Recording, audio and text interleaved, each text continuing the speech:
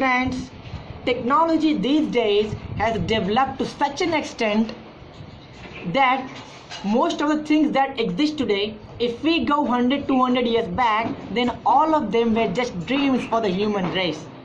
But we humans have got the ability to observe. By observing the nature, the God's creation up to the nanoscopic and picoscopic levels, or even smaller than that, whatever you may say, indeed we humans have learned a lot of things. And that's what forms the basics of the modern day science. Today, we know why a chameleon can change its color. We know why the human bone can heal itself automatically after it gets wounded. So the knowledge of all these things led to the development of the smart materials. So what are these smart materials? These are the materials that respond to the changes in the environment. If the temperature changes, they respond to it in a certain way. If the pressure changes, they respond to it in a certain way. If the humidity changes, they respond to it in a certain way. And all these different responses in the different ways, we humans, with the help of our intelligence, we have put them under specific applications.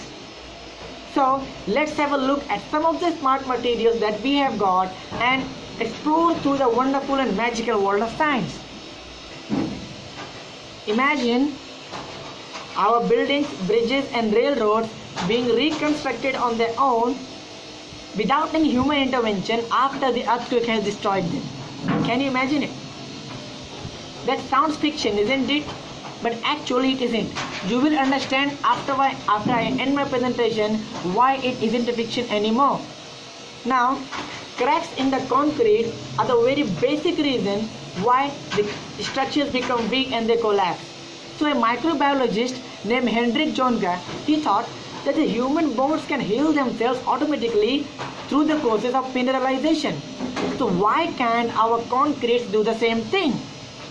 He found out a bacteria named bacillus pseudofirmus, which can live for more than 200 years without any food and water. So these bacteria, he put them under small capsules, biodegradable capsules. He brought three things together: the normal concrete that we have, the calcium lactate granules, and the capsules with the bacteria inside them.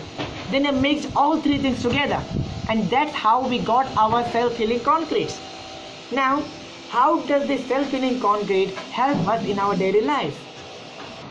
When crack takes place in the concrete, these capsules, they break up, and the bacteria inside them, they come in contact with the moisture in the atmosphere and the calcium lactate granules in the concrete. Both this water and calcium lactate, they act as food for the bacteria.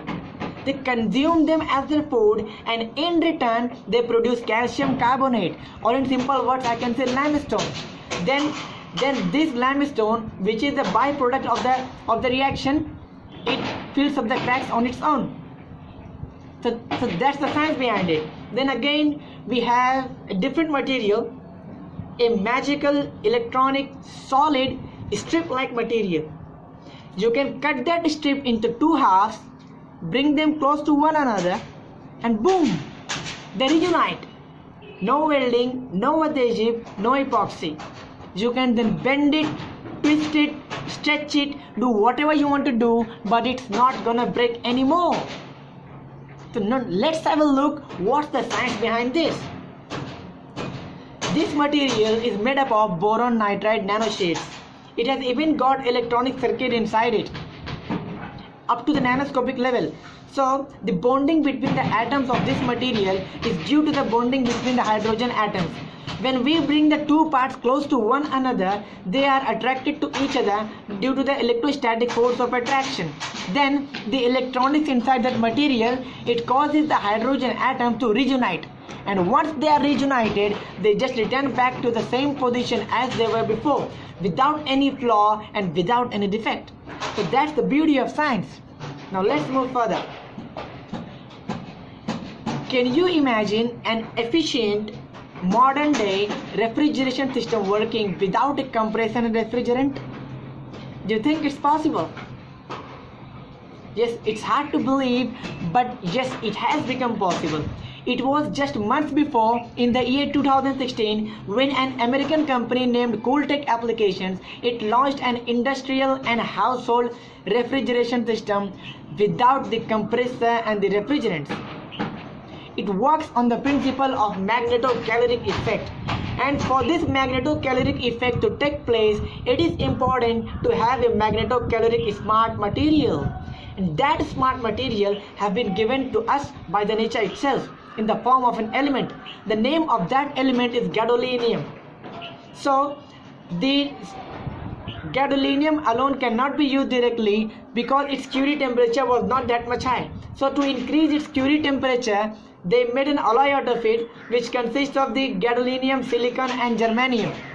Then the property of this gadolinium alloy is such, when it is placed inside a magnetic field, its temperature increases, and when it is taken out from the magnetic field, its temperature decreases. So what these people from the Cooltech application were able to find out is that they found out a way to repeatedly magnetize and demagnetize this gadolinium alloy such that it produces two stable hot and cold regions. Then the region with the cold temperature can be used for the purpose of refrigeration. So that's the basics of this refrigeration system, which works on the gadolinium alloy, which is a smart material. The next one, we have the shape memory alloys, or even the polymers. So these shape memory materials, they are the materials that are able to remember a particular shape for a particular temperature. For all the different temperatures, they may have a different shape, but the moment they are brought back to the same cured temperature, they return back to the same cured shape. So researches are being done to apply this material in the aircraft, because nowadays aircraft, they consume a lot of power in running the motors of those flaps present on the wings, because to change the direction of the aeroplane, it is important to lift those flaps on the wings. So what the scientists are thinking, that if they are able to apply the shape memory alloys, then the aeroplanes would be able to directly change the shapes of the wings like this, directly like this, just as the birds and eagles do. So it would save a lot of power, because all we would need to do is to heat and cool the alloy so that it changes the temperature. So another application of this shape memory alloy is taking place in developing the variable discharge pipes. They are such that if the temperature of the pipe is increased, then the diameter increases and the discharge increases, and then if the temperature is decreased, they contract and the diameter decreases and the discharge also decreases. So you can also think of the various applications of these smart materials which have come into existence just 30 to 40 years, and most of them are the most recent ones. So let's wait and see what science brings for us in the future. Thank you.